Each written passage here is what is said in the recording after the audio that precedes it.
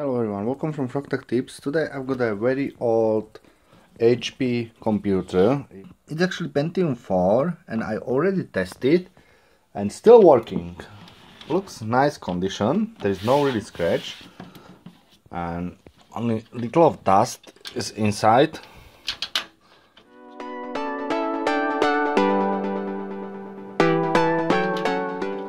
I'll show them now.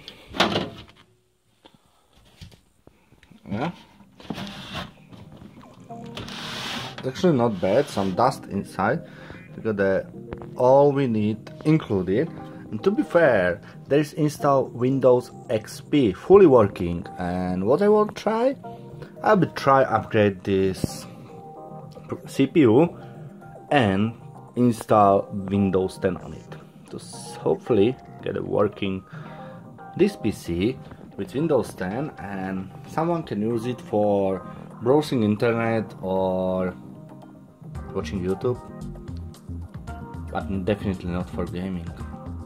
Yeah, this will be not gaming, this will be actually office computer one day, and maybe that one day will coming soon. Okay, I think it's 775 socket. I will be confirmed that once I take it off, but like I said, it's actually very old Pentium 4.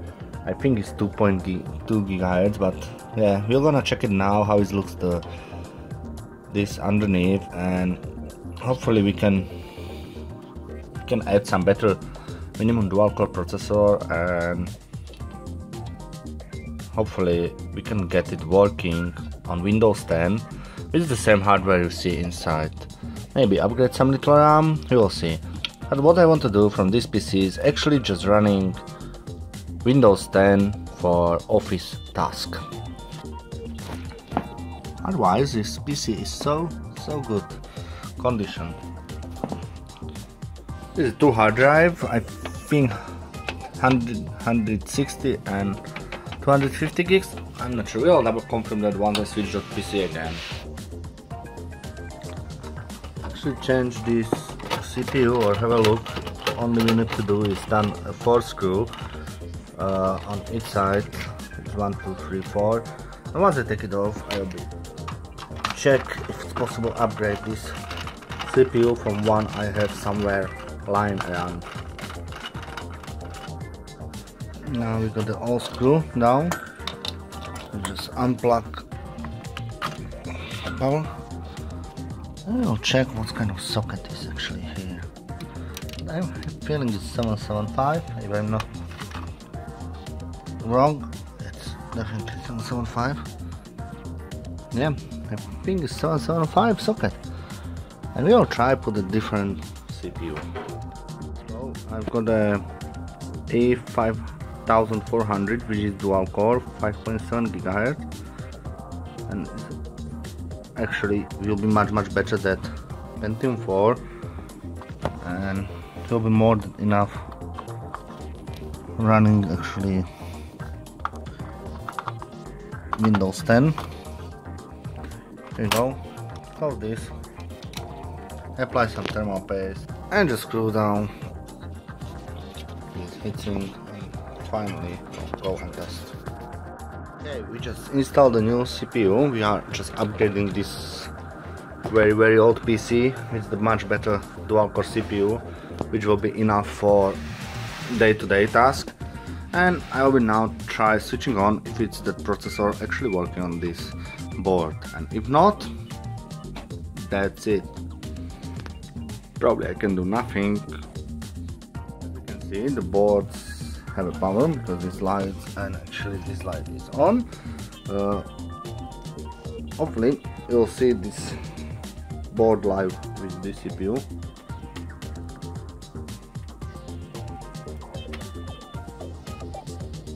Or maybe not. Okay, I try upgrade this PC with 2 different CPU, but actually none of them is work. That means I just putting back the original Pentium 4, and as you can see, the Windows XP is there and still fully working. I don't have any better processor for this PC I can get it working. That means this PC is really unsuccessful, and I'll be probably give this PC to someone for have a fun.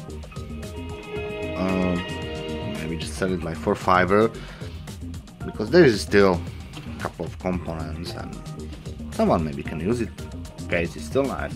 I'll be try to sell for £5 to get some profit from this one. And like I said, there is a Windows XP, and actually is fully working, at least is not anymore supported by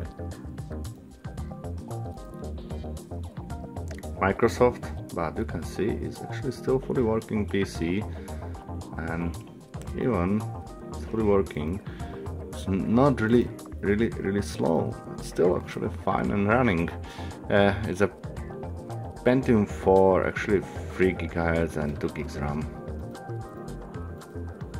and it's actually a hyper-threading processor. I don't think so, it's actually just the CPU processor.